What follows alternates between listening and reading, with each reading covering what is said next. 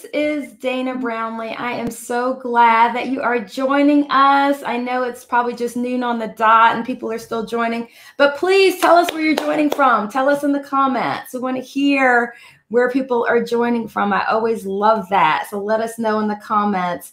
And I want to welcome my friend and colleague, Ruth Pearce.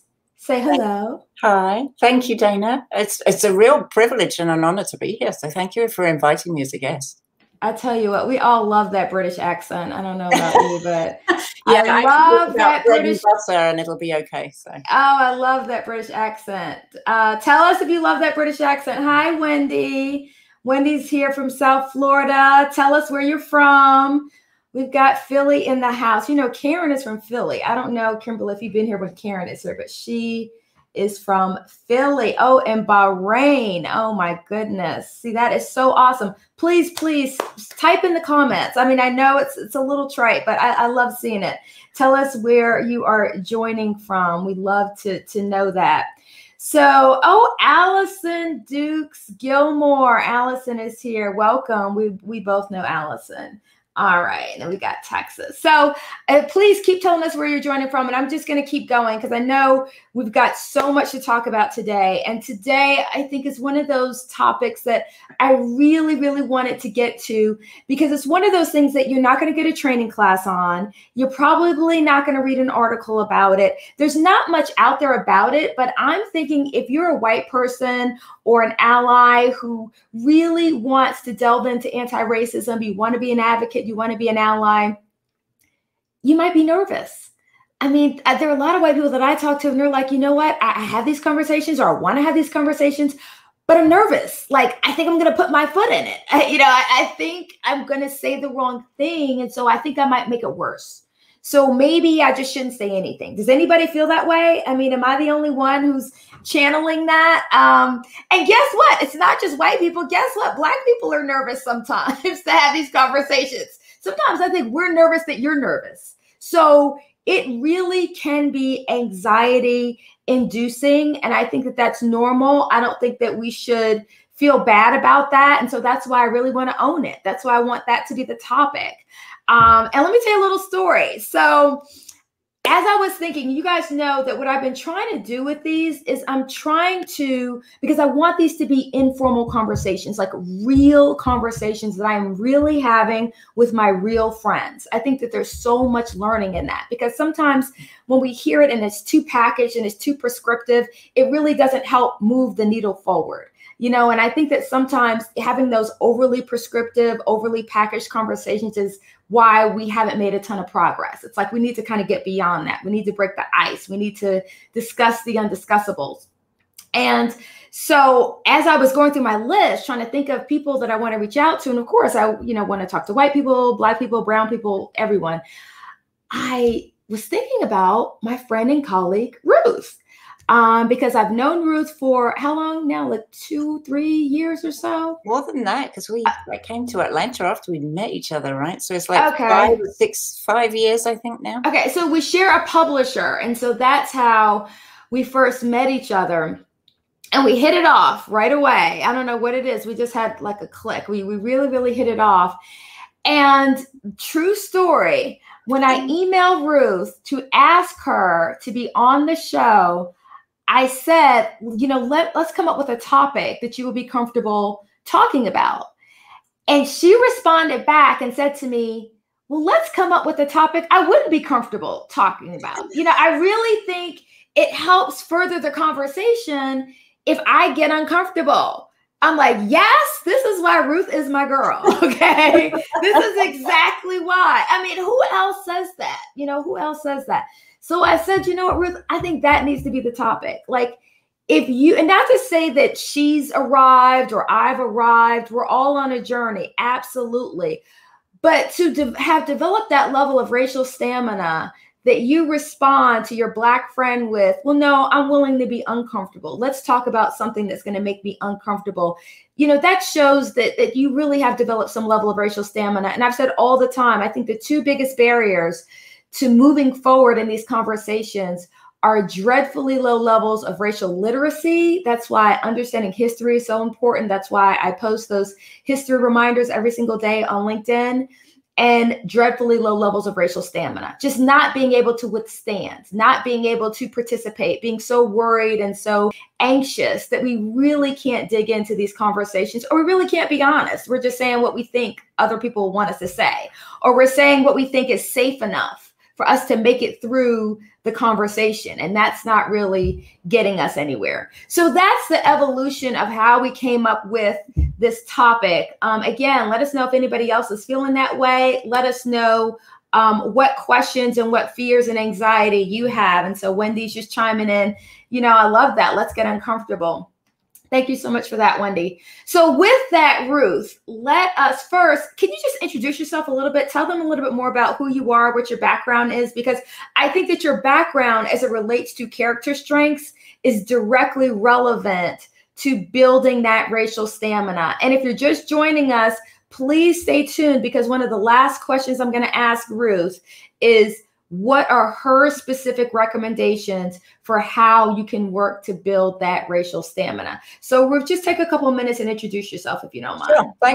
Thanks, Dana, and thanks for that wonderful introduction.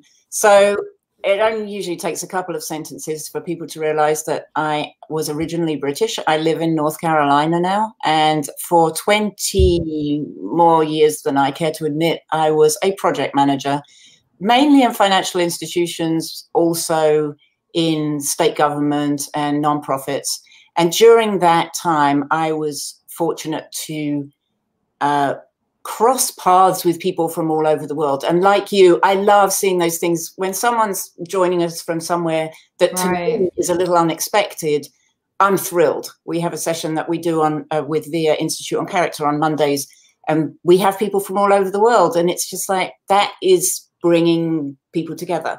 So I also, now I use the VIA character strengths, and after cyber stalking them for 2 years, I got a job with VIA Institute on Character, which is based in Cincinnati, because one of the things I love about the character strengths, all science-based and everything, is that it's universal.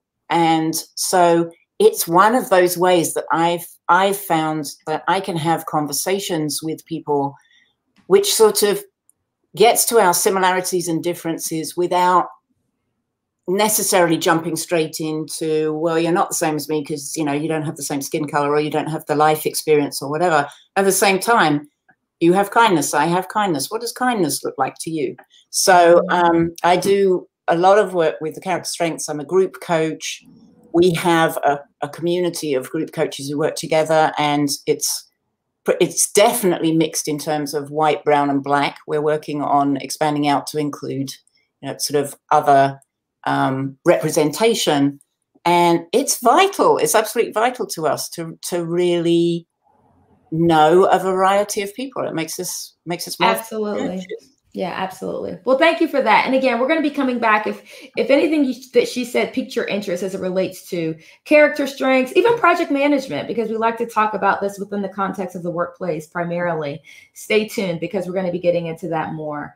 So with that, let's go ahead and begin at the beginning. We want to get to know you a little bit, because I do think that you're extremely evolved. And I think that that's particularly unique.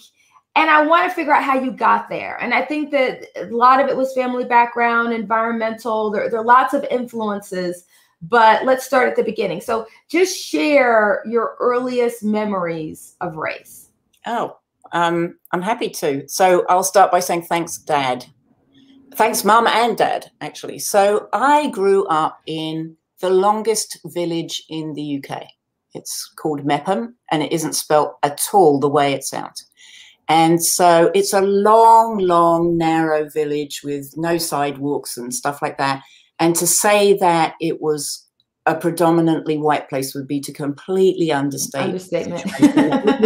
Right. It was a white neighborhood.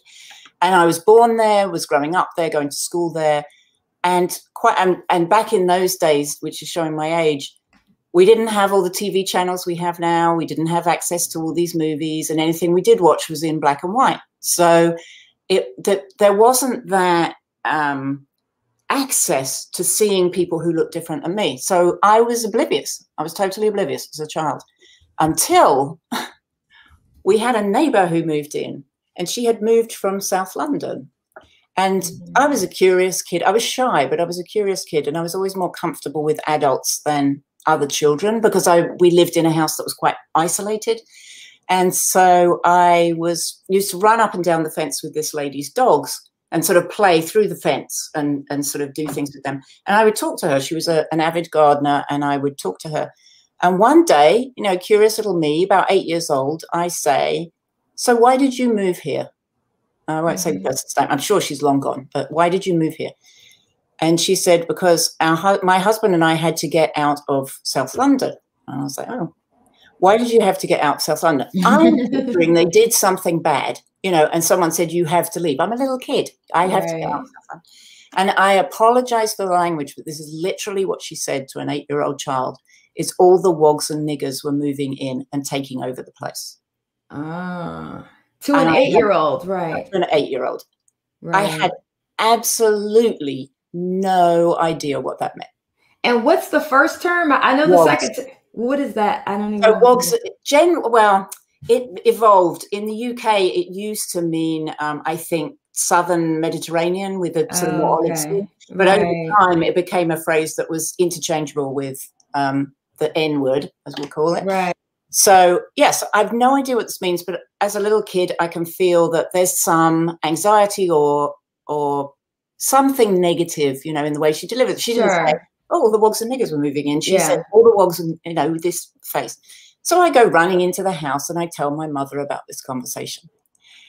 And she blew up like a bomb. She was furious. And she went and spoke to this neighbor. She took me with her and she said, if that's the kind of language you use, we're a family where we're curious about other people, other people's experiences, and we don't generalize in that way. My mother was a social worker, so she was working with all sorts of people, all sorts of social experiences and everything, educational experiences. So she went and gave this woman what for and said, if you're going to say things like that to my daughter, please don't speak to her, because that is not how we're bringing her up. And then she took me home and she explained what those words meant. And she explained that that's not acceptable, not an acceptable point of view. You know, we don't look at people in that way. And it's about, and my father's thing was always, do you have anything interesting to say? He was endlessly curious about people. So most people have something interesting to say because they have an experience he didn't have, right? So my father comes home, my mother tells the story. He then goes round to the neighbor, absolutely livid, talks to the wife and the husband and says, that is total. What were you thinking? That's totally unacceptable. Those are people moving into the area. And that phrase is, I don't even know why you would use that phrase. And he knew full well why people use that. Right. The message to me was that kind of categorization, that look of this, the sort of we're better than them, all of those things, completely unacceptable. And I'm 8 years old. So they like cut it off. They made it clear, and not even just with their words, but with their tone. And I'm so glad they were so demonstrative. And that was such a gift. And it wasn't even, they could have very easily just pulled you to the side. Yes. And said, hey, we don't talk that way. This is not what we say. Yeah, and that would have been the easier thing to do. And I'm so glad, because that's why sometimes people will push back on me about being public about things, or because there's a learning opportunity. There's a reason. It's not just to embarrass the person, but it's to be very, very clear about the culture and what's acceptable and what's not acceptable. They didn't just pull you over to the side. They said it to her. Said this is not in front of you. Yeah. And I think that makes all the difference. Sorry, what were you going to say? It wasn't a whisper. They didn't whisper in my ear, you know, we don't talk like that, but you have to kind of tolerate her doing it. It's okay. Right. Exactly. It's like, it's not acceptable. It was bold and loud. And the thing was, that was not like them. So they were very much people who tackled things, but typically it would be, you know, Ruth, let's sit down and talk about that and explain what's going on. It was very unusual to see such direct action and such what I would describe as fury. I mean, they were beside themselves. Yeah. Anger that this person had used this language and had conveyed this message. And this is also such a great example of why we're not doing our children a service by not talking about race. Right. You know, it's not helpful to just say, well, we love everyone and everyone's the same. I mean, that's just not true. Okay. Well, I mean, it might be true that you might love everyone, but you have to realize that you cannot shield and protect your children from the reality of the society that they're growing up in. And if anything, you want to have these conversations so that you can equip them, so that you can start them thinking about these things. One of the things that I love more than anything, because we do talk about race and gender and lots of things in our house, my 9-year-old will call me on. He'll be like, Mom, that was sexist. What you just said was sexist. Okay. And I love the fact that he's thinking about it. Okay. And look for those opportunities. I was driving home from picking the kids up from school one day, and my son said, why are all the homeless people Black? You know, why are all the homeless people Black men? And so that's an opportunity to talk about lots of things, to talk about, I mean, I live in, you know, downtown Atlanta. And so that's, you know, an opportunity for me to talk about lots of things, talk about our city, the demographics of our city, talk about homelessness, talk about segregation. I mean, it's probably a little bit more than he wants on the 10-minute ride, you know, back home. He wants the simple answer, right? But yeah, but that's why I put this question out here, and please let us know in the chat. How did your family impact your views on race? Ironically, I didn't even share this with you during our little pre-call, but I had a very similar experience. You know, we had moved into this neighborhood and we integrated a neighborhood. And, you know, for those of you who are white, think about that.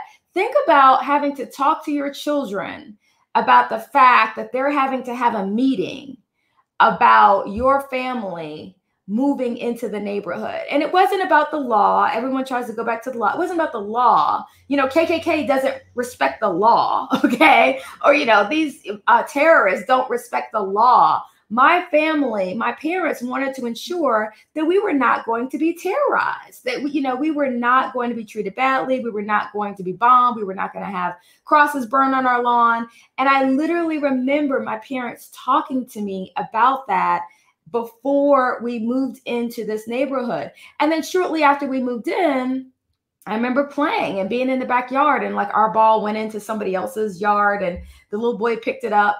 And then when he was handing it back to us, he said, are you the niggers?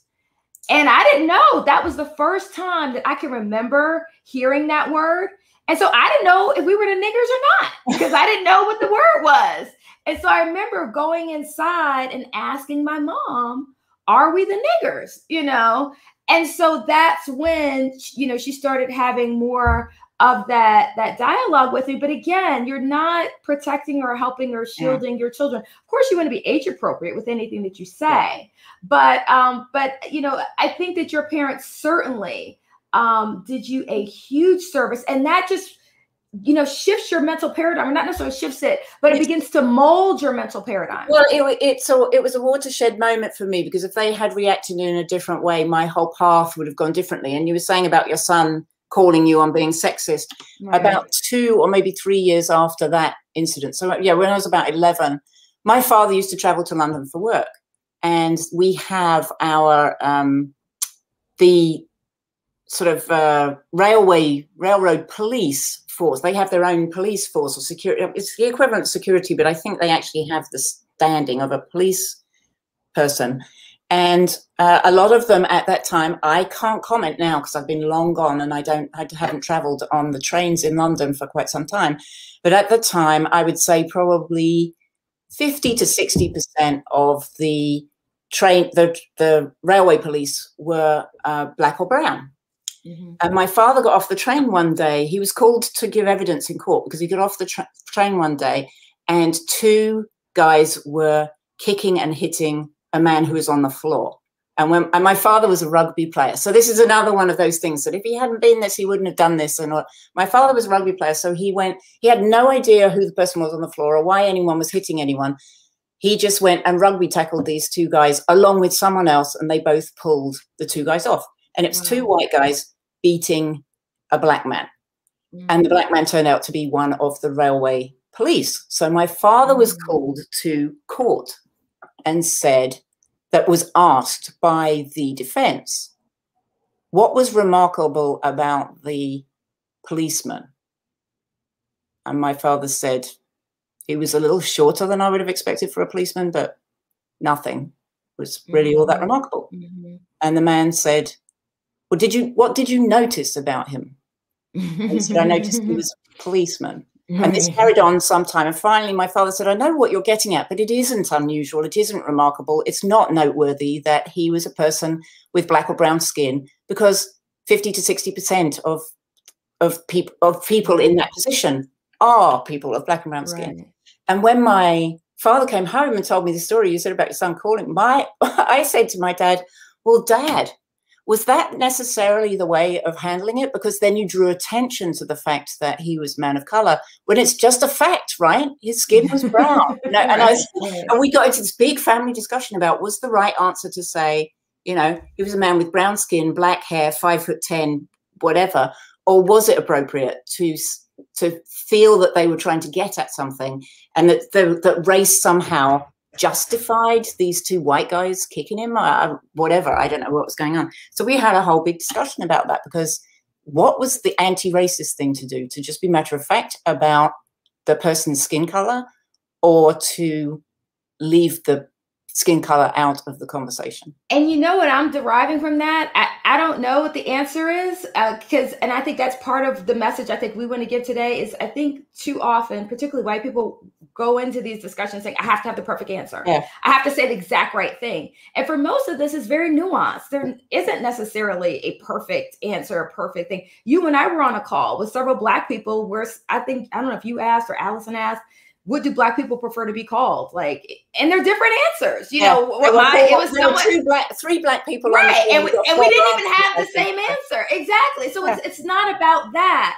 But what I'm deriving from what you're saying is, there was so much value. I think part of the reason why, and you can, correct me certainly, but I would assume that part of the reason why you might have been more comfortable later in life as an adult having these conversations in workplace settings was you had had them in your family already. Yes. If you get into adulthood and you've never talked about race, you've never used the term black or white or anything, and then you get into these workplace settings, because, I mean, let's be honest, most of our neighborhoods are pretty segregated. It's pretty easy to live a segregated lifestyle until you get to the workplace. And then in the workplace, it's like, bam, all of a sudden, now you're interacting and having these interactions that maybe you've not had before. And if that is the first time that you're starting to even broach the subject of race, of course it can be disconcerting, because you've simply not done it before. So I think that there's so much value just in, as parents, as family members, encouraging those conversations internally, so that when we go out into the world, we are just more comfortable in our own skin having those conversations. And I do just want to say, Dana, that as much as you can have those conversations, I can honestly say I'm a white person who regularly puts my foot in it. So there's no perfect answer. That, I think, that is the challenge, that throughout life, and maybe it's a particularly sort of US trait, I don't know. There's this feeling of there's a right way and the wrong way. Yes. And there are just ways, and when you choose one way rather than the other way, you never get to measure them one against the other. You've made a choice and you've gone a different path, and it works okay, or it doesn't work okay, or whatever, and you have to adapt from there. So it's not right or wrong. I think it's about brave. Be brave. Say what's on your mind and take the consequences. It's just how it is. Yeah. And I put this question up here. I changed the question because now I feel like that's a great answer to one of the answers we're going to talk through for this question.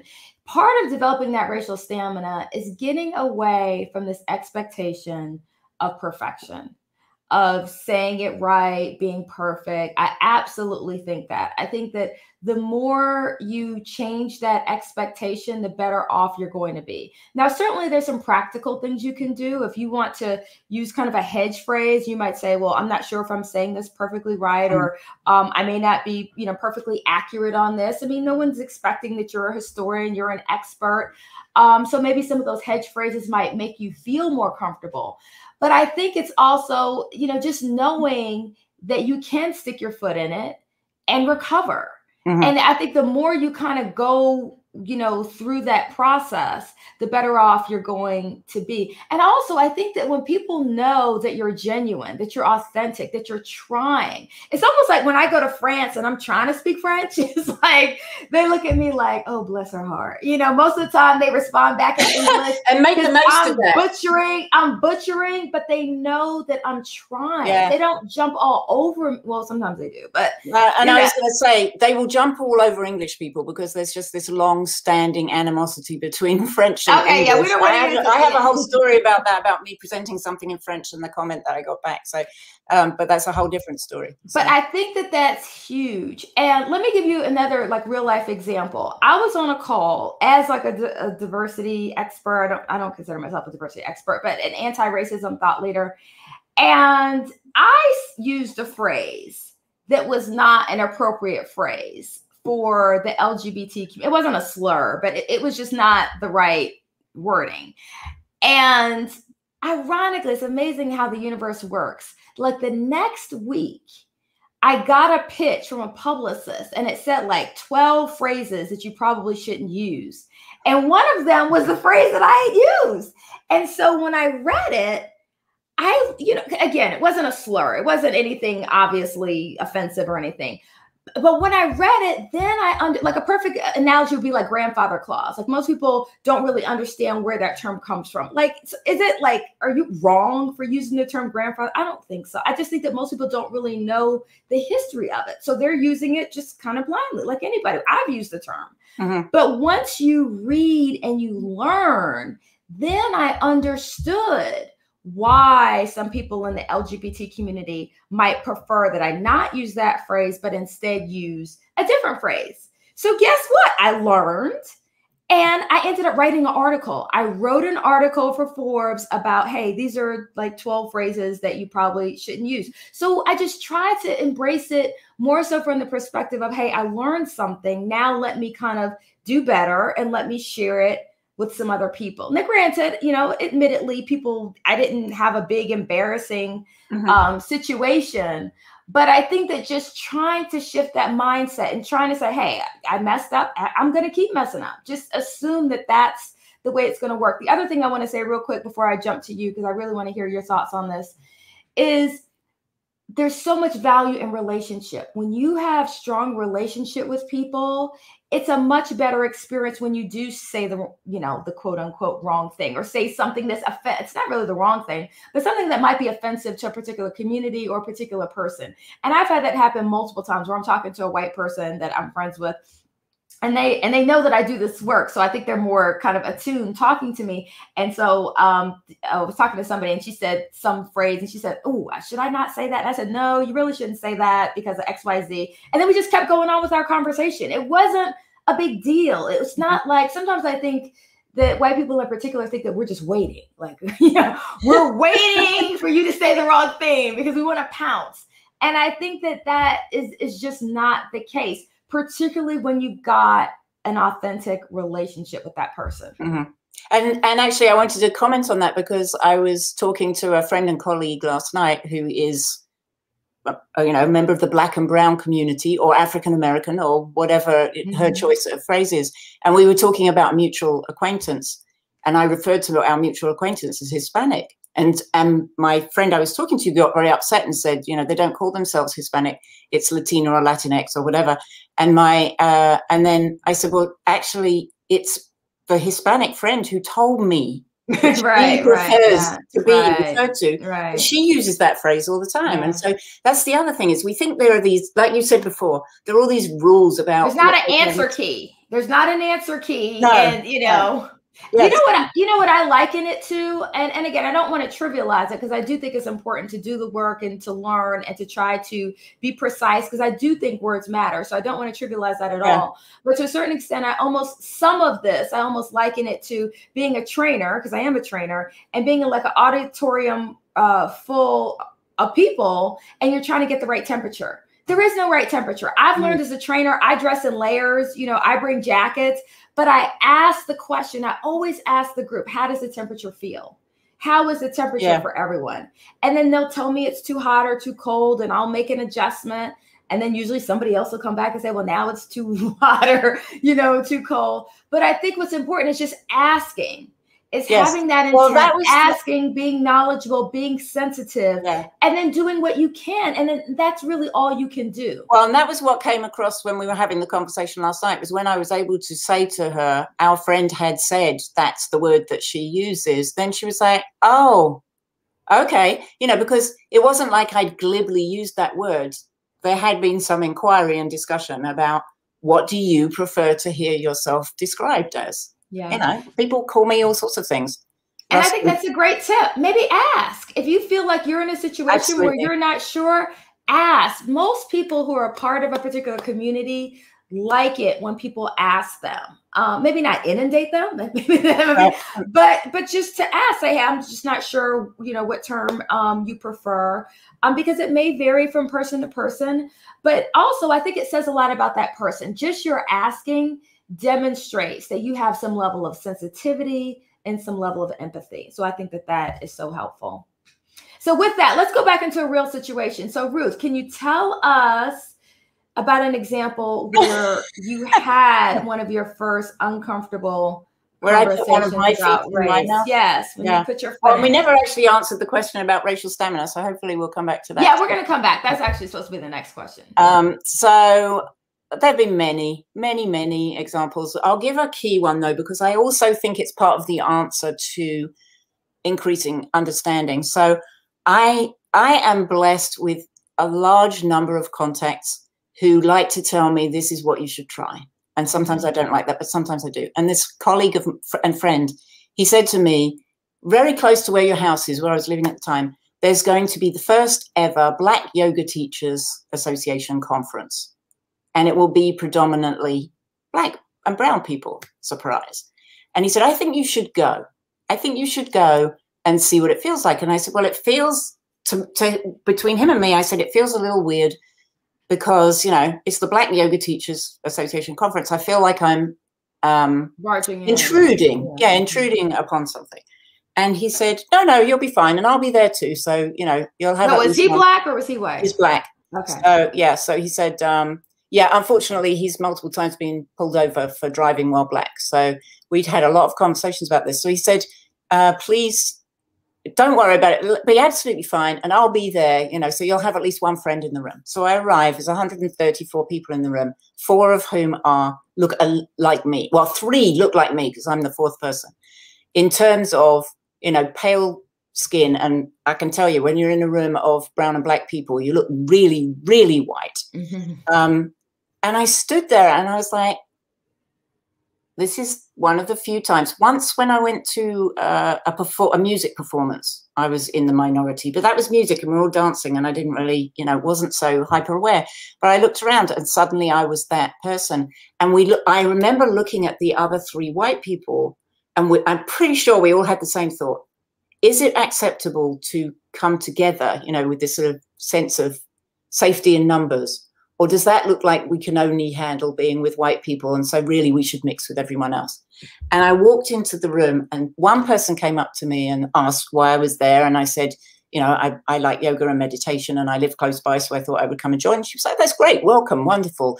The more the merrier. It's fantastic. Someone else came up and said to me, why are you here? I explained, same explanation. And she said, there are so many events for white people. Why do you have to come to ours? Why are you here? Mm-hmm. And I immediately looked at my friend, you know, like, told you. Right. And he said, well, the thing is, both of those answers, you're going to hear both of those answers. Right. And in those 2 days, to say it was one long, uncomfortable conversation, I mean, it seemed like I couldn't open my mouth without saying something offended someone, but for somebody else was perfectly okay. So that I think I had a sort of immersion in that.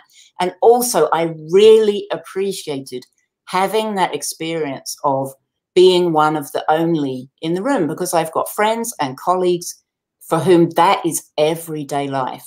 And I don't think white people, when we're talking about stamina, I don't think a lot of white people in this country really know what that feels like, to walk into a room over and that be the norm, that you walk in, you look around and you don't see anyone who looks like you. And that's the normal way of things being. It's not like you walk in, you go, wow, this is weird. Let us know in the comments. It's weird. Yeah. Let us know in the comments. I think that is so important. It's like, that's like step one. Have you been the only person? Like, try to put yourself in that other person's position. Have you been the only person in the room? I was talking to my former boss, Jim, a few weeks ago, and we were talking about this because we were talking about white privilege and defining kind of what white privilege was, et cetera. I said, I'll just give you one tiny, tiny little example. I was like, how many meetings, how many business meetings have you been in your career? So let's think about this. You've worked for probably 20, 30, you probably worked for 30 years. If you have, when I say meeting, I don't mean just 2 people. I mean like a meeting larger than, say, 5 people or so. So if you've got 2 meetings a day on average, times, I don't know, 350 days a year, that's 700 a year. So easily now we're looking at 15, 20,000 meetings. So out of 15 to 20, or probably 25,000 meetings, how many of those do you think you've been the only white person? I mean, literally, out of 25,000 meetings, how many of them have you been the only white person? The answer either is 0 or rounds to 0. Okay. and that's not to be negative or pejorative, but it's just to show you the stark difference. For most Black or brown people, we have just had to live a life of getting used to being the only Black or brown person and becoming comfortable. So as we get into this final question of how do you build this, how do you recommend others develop racial stamina, and how have you developed racial stamina? If you can try to answer both of those. I will also say, I think that is one great example, is just to start to place yourself into these situations that are predominantly Black and brown. And it probably will feel somewhat uncomfortable, but just like with exercise, remember when you start a new routine, you start exercise, you get sore. You get sore because you're working muscles you haven't worked before. But if you keep doing it, after a while, you're not getting sore anymore because those muscles are more used to that. So Ruth, I just want to throw it to you, and please be as practical as you can, but just, give people advice. What have you done to build that racial stamina, and what would you recommend others do to develop that racial stamina? So one of the things that so on a day when I'm feeling extremely impatient with people, I will just say, suck it up and get on with it, but I think it comes back to that sense of putting yourself in the other person's shoes. So I hear a lot of white people saying, and actually I was discussing this with another friend yesterday, I hear a lot of white people saying, oh no, not the race topic again, especially when you see it in a television show or something like that, not the race topic again, as though it's some isolated topic that you can sort of put in or pull out, as you, and not something that's there all the time.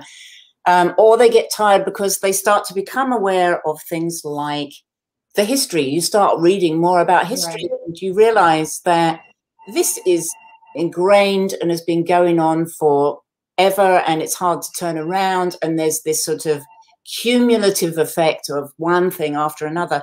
And white people will say to me, I'm tired. Right. And so the thing that I recommend is for them to think about, and how tiring is it to be someone that has no choice but to deal with it every day? You're tired because you read about it, or I'm tired because I read about it, or because I watched a program about it, or because I've heard it from 3 or 4 people that I know. They're tired because they have to navigate everything else I do, family drama, choosing the right school for their kids and all of that, and factor in, what's it going to be like if their kids are the only kids of color in that school? What's the experience going to be like? They have to go to work every day and potentially be the only or one of the few, or be in that situation where most people, Black and brown people, are in positions that are considered sort of less, there's less prestige to those positions. And so, you walk in and people assume that you're getting the coffee, or that you're one of the cleaners, or I've seen that happen. that's the everyday for a lot of the people that I mean, we're experiencing it. It's like sometimes you're tired of reading about it, but we're tired of experiencing or it, hearing about it, you know. And Which also, sorry, just one quick thing before I let you finish up. The other thing that this relates to is, for us, it's not optional. Yes. You know, sometimes when I hear that, it makes it feel like, oh God, like anti-racist, like I don't have time for that today, or I don't have time. Well, we, you know, kind of can't take a day off, you know, in terms of, you know, my Blackness shows up wherever I show up. So I have to be ready. For me, it's not really optional. I mean, I have children, you know, I have to, you know, move through this world, and I want my children to be able to realize their full potential. I want to be able to realize my full potential. So, you know, unfortunately for them, it might be optional, but for me, it feels mandatory. It's not something I can opt out of. Yeah. Sorry. So that's kind of exactly what I was thinking as well, is that, you know, you can't check in and check out of being a person with brown skin. I can't check in and check out of being a person with white skin either. I mean, though we do share that, but the implications of sharing that are very different. But, you know, we are what we are. Yeah. What I am is someone who is the default for the system and is more likely to be given the benefit of the doubt than someone who has brown or black skin. And that's a disadvantage. There's no doubt. Right. So as we close, because I know you've also got lots of background with anxiety and mental health coaching. Imagine you are that white person who's in that meeting and the conversation comes up and you feel like you want to engage, but again, you're not sure if you should or how you should, or maybe someone's kind of attacked you a little bit. Maybe somebody said something that's, you know, putting you on guard. What else can you recommend? What are some other techniques or tips or get curious? Get curious, I would say. So something else I thank my father for 1,000 times a week is the phrase, get comfortable with being uncomfortable, which he told me when I was preparing to give a presentation. And I very dismissively said, you're perfectly comfortable giving presentations. You do it so easily. I mean, he could do a presentation off the cuff. And he said, I'm always terrified. I have responsibility to my audience. And that get comfortable with being uncomfortable, I really, really appreciated. And when you're in that situation, like if someone's attacking you because they feel that you said something inappropriate, ask them about it. You know, so I apologize that it came across that way. You don't have to apologize for being you or anything like that.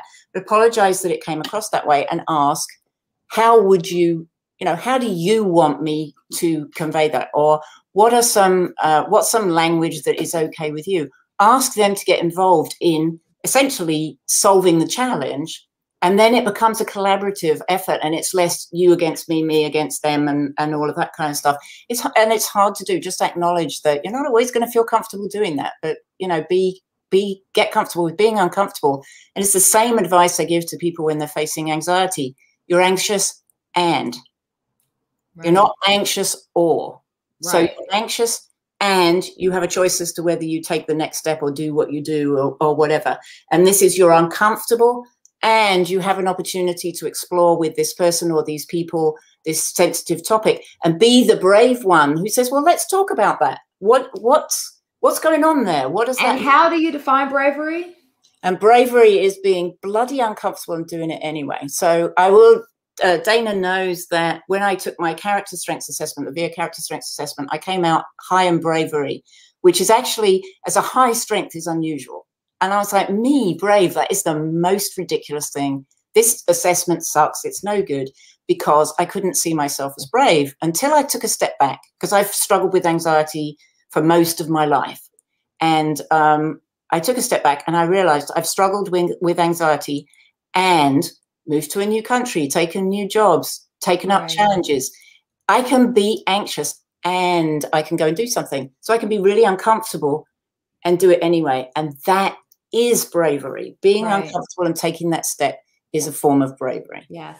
That's awesome. And again, I always try to make these shorter, but I haven't been able to do it yet. I'm at 45 minutes. I want to thank Ruth, but I also want to offer you guys some other tips and some conversation crutches. I love that. Well, before you do that, Dana, can I just offer one thing? Because you were saying about the character strengths, and I meant to mention this. So one of the things that I found with our coaches, and if you check us out, you'll see, it's quite a mixed bunch of people, both in terms of life experience and also what we offer coaching in as well when we're doing one-on-one coaching, we all use the character strengths. And one of the things that has turned out coincidentally to be amazing is that when you start with strengths, that is something everyone shares, regardless of, you know, race or culture or traditions or religion. We share them. And also when you start by seeing someone through their strengths, you start to build a connection with them right away. And so to be able to say to someone, you know, wow, I really appreciated your fairness in that meeting today because you made sure everyone had an opportunity to give their opinion or speak their truth or whatever you want, however you want to phrase it. People start to feel safer and they engage with you better or more effectively. And that I've found is tremendously helpful because it's powerful and neutral. It has nothing to do with any of these difficult conversations. So we start exploring our similarities and our differences in a safe way. And then it becomes a step to say, well, let's look beyond that. You know, what are some other differences? What are some other similarities?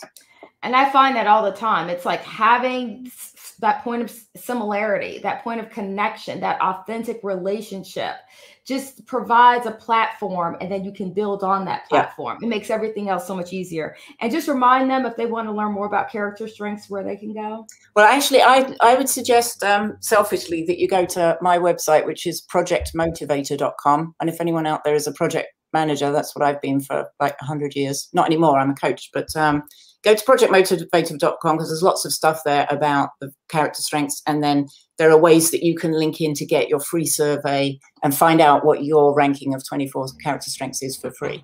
So. Okay, awesome. And I know we've run out of time, but if you want some more practical tips in this area, you want some more of those conversation crutches, ironically, I just published a new article in Forbes, on my Forbes page this morning that relates to this. And I interviewed a psychotherapist, Andrew Horning, who's written about this. And he gives a listing of specific tips that people should use, particularly white people should use. I mean, it's practical as saying, hey, if you need to pause, if you need to take a deep breath, get some water, if you want to, ask for some examples, not in a, snippy, nasty kind of way, but just say, oh, tell me more. Help me understand that. I really want to learn about that. It's that curiosity that you were talking about, Ruth. It's like, instead of getting defensive, if you could turn it into curiosity and say, gosh, I hadn't realized that. Mm-hmm. Help me understand that. Tell me more. I really want to work through this. I really want to better understand that. I think it's huge. It's not just huge for your being able to participate in that particular conversation, but I think it's huge for elevating the potential for relationship building with that person or with that group of people. So check out that article as well. So with that, I want to thank Ruth. Thank you so much for being here. Thank you, Dana. It was such a privilege to be asked on the show. So thank you for thinking that I would have anything meaningful to say. So I appreciate that. Of course. And thank you. Just putting up a few final comments here. And we just want to thank you guys, and certainly check out this LinkedIn group, the Systemic Diversity and Inclusion group. And we just want to thank you for joining. And please check us out every first and third Tuesday. We try to keep it casual, informative. We try to, let you hear conversation that you're typically not going to hear other places, but it's the conversation we really need to have. It's the things that we need to say to one another. And, one of the things I was saying to a white person the other day is, sometimes when Black people, Black or brown people share some of these things with you, or maybe even if they pull your coattail a little bit or make a suggestion, instead of getting defensive, think of it also. Remember that if they didn't believe in you, if they didn't believe that the relationship with you wasn't important, if they didn't believe that you're someone who's out here trying to do amazing things and, trying to be a great ally, they wouldn't waste their time. Because I promise you, there are tons of people, I wouldn't waste my time. I wouldn't waste my breath. So when someone reaches out and, wants to talk to you about something or wants to suggest something, that also doesn't mean we're right. I also want to put that out there. It doesn't mean that anytime a Black person says something that, we always have the high ground or we're always right.